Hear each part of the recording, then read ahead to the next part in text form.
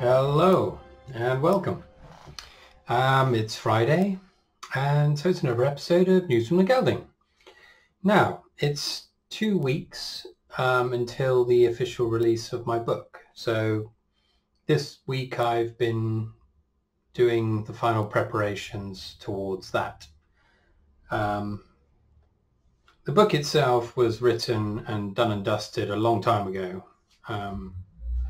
I don't know, maybe 9 months ago, that was all done. So ever since then, I've been working towards everything else. So the interior, there's some illustrations inside. I made the website.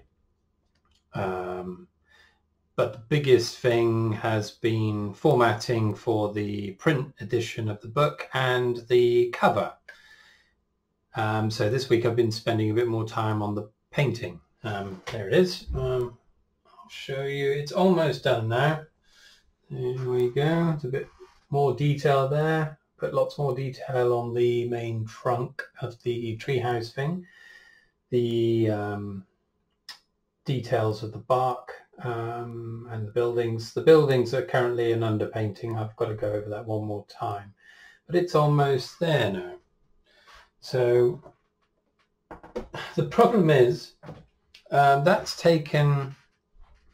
I began the painting a month ago, I think today, but in real terms it's taken me about 18 hours of work to get it to that point. And as I've said before, because I'm using oil paints, I'm having to wait a long time to dry in between layers.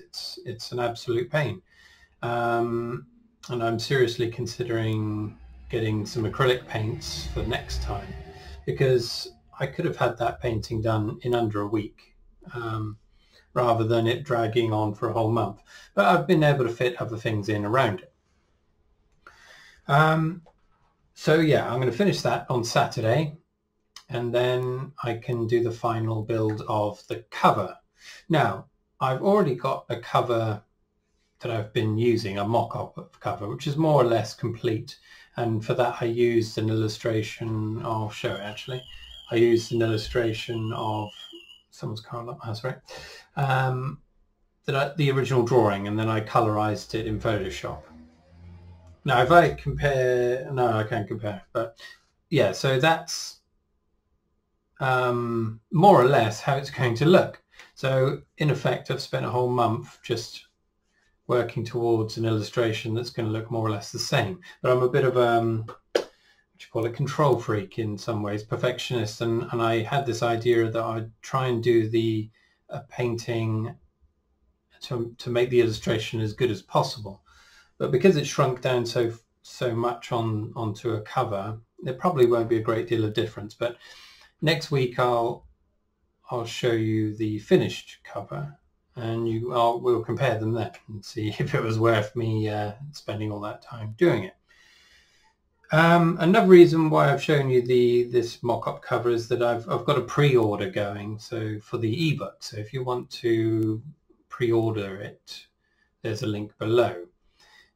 To be quite honest, I'd rather, if you are going to buy it, if you fancy buying it, I would maybe wait until the release date of the 9th, so Friday in 2 weeks' time, because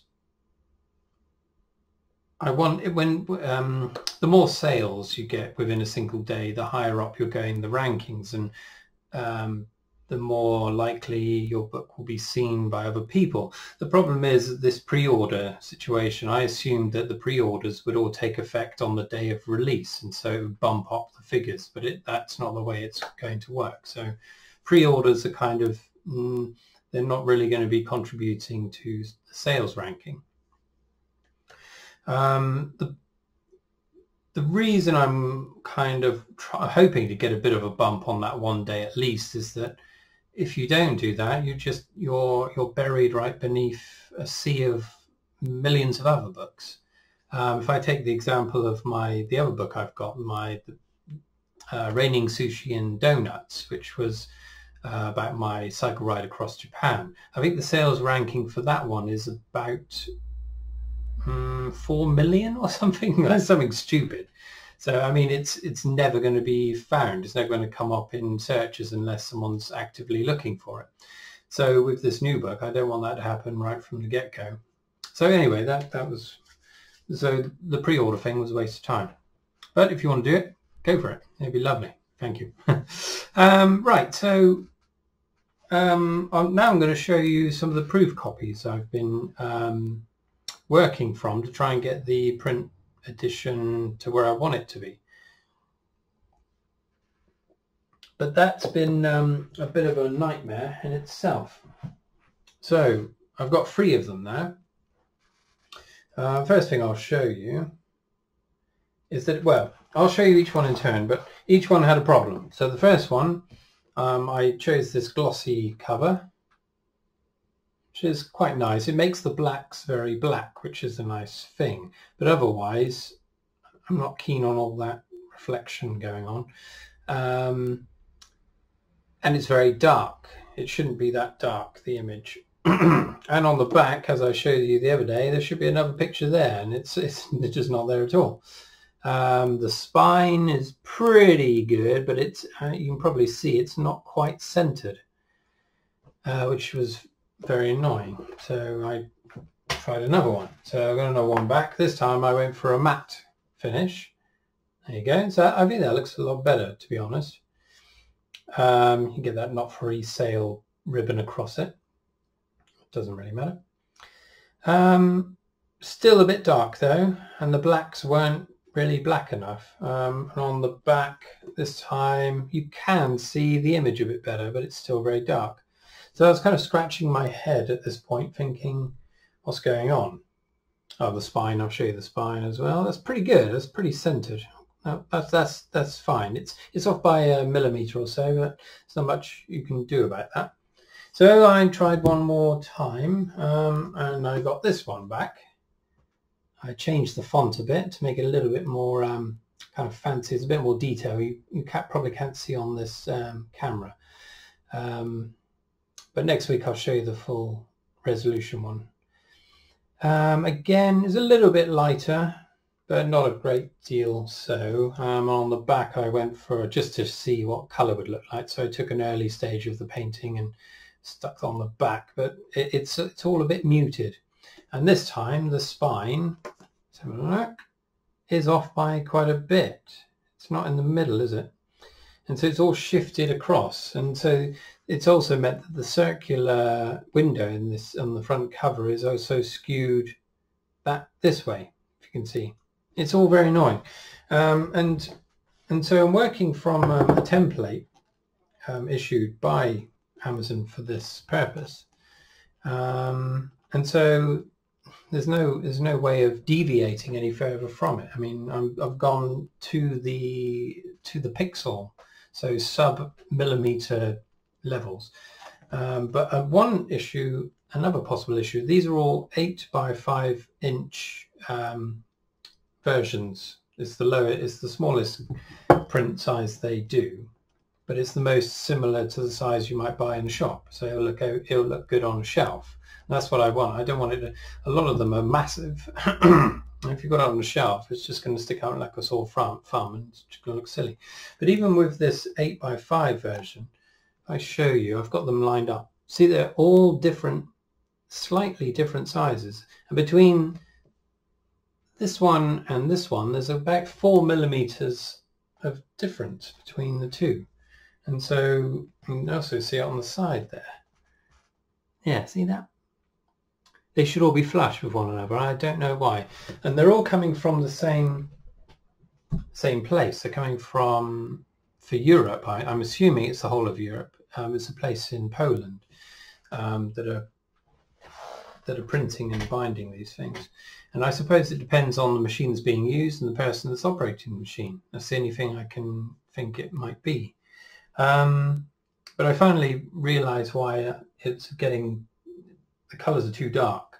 I've been working from, in Photoshop, I was working from an RGB mode, which means you're using colours that are generated on a screen, so screen colours.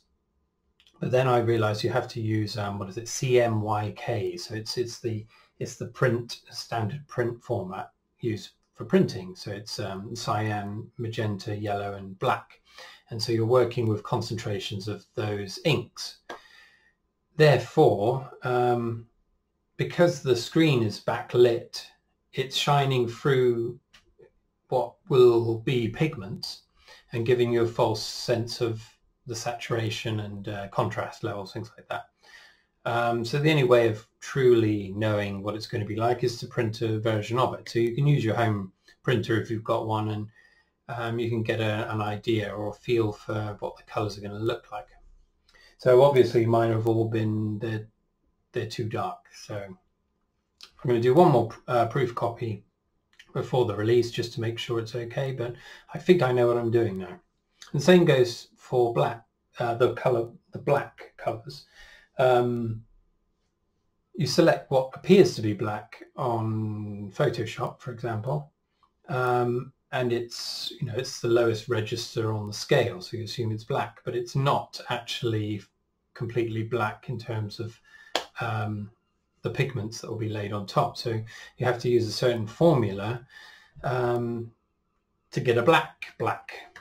The ones I've got there are kind of bluish or reddish blacks, and you know, to the eye you can see straight away that it's not fully black enough. Yeah, so those are all problems I've had to deal with for the last few weeks. But anyway, we're almost there now.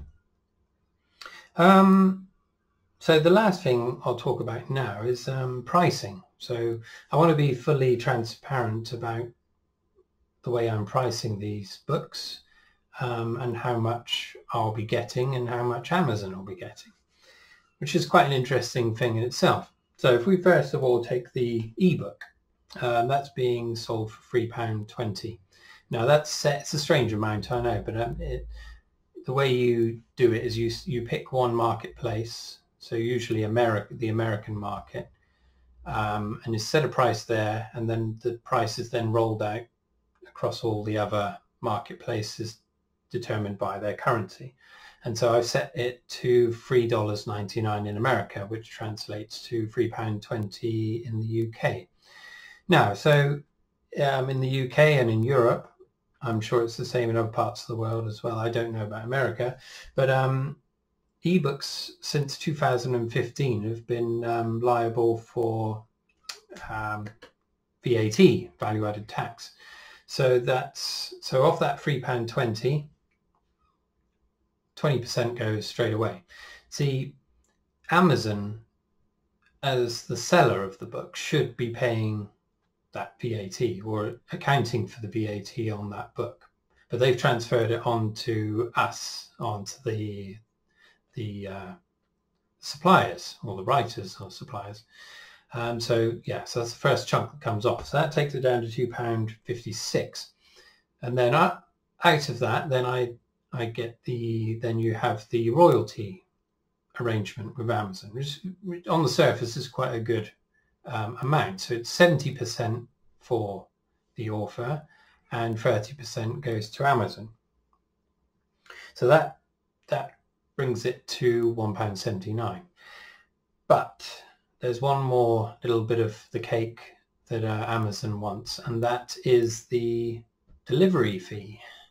And believe it or not, they charge the author a delivery fee based on the size of the file, the ebook file, and it's 10 pence per megabyte. Luckily, I've managed to keep mine to about a megabyte, so that's another 10p off. So what I'm getting is, in the end of it all, £1.69 from that £3.20, and Amazon get £1.51. So it's kind of a half and half split after all of those deductions. I'll say one more thing about this delivery charge thing. It's quite annoying, really, because if you go on Amazon's page, they say make sure your images are as high quality as possible, which obviously means the file size are going to jump up. I'm assuming they want it to be as high as possible so they're getting more of this delivery nonsense fee. But what if you're another writer thinking of doing this, make sure you get your images compressed, and they don't have to be pixel perfect, because most people are going to be viewing them on e-readers or phones or whatever, so they're not going to be projecting it on the side of a wall. So that's the ebook. Now the print copy, it's going to be retailing for £8.99. Now I know that's quite a lot, really, as paperbacks go. I know it's in the ballpark. I know you get I've seen books for £7.99 and upwards of £8 as well, even £9 sometimes. So how much of that am I getting? Well, not much, I'm afraid. So with paperbacks, there's no VAT situation. So then we go to the royalty situation, where you have Amazon will give you 60% royalty on that £8.99, which sounds really good. So that's £5.39. But out of that, you then take the printing costs for the book, which for my book, depending on the page count, which is 344, that's another £4.14 off. So at the end of it all, I'll get £1.25 per print book, and Amazon will have £7.74. See, there's another annoying little thing with this, in that I assumed that the £8.99, the first thing would happen is the print cost comes off, and then the royalty would be split between the rest of it. But no, royalty happens first, and then your print costs come off your side of the royalty. It doesn't seem entirely fair to me, but because all it means is it's bumping up the price for the customer. I mean, if I were to sell it for £7.99, I think I can't remember how much I'd be getting. I mean, it's 17 pence or something like that. So I had to strike a balance between the two. So yeah, that's what I've gone for. I'd be interested to hear people's views about this, about whether, in terms of pricing, of what you think would be fair price in both counts. I've tried to keep them both pretty low as I can, really. But yeah, I'm not going to be making very much at all from these print books, but it was important for me to have a print version, because I have a Kindle, but I do prefer reading paperbacks, and I think most people do prefer them. They prefer to have it in their hands and to take their time, flicking back to the map, for example, which is quite easy to do in a paperback. So yeah, anyway, that's where it is. So I'll stop here. This has been a ramble fest. Oh God, yeah, it's quite high.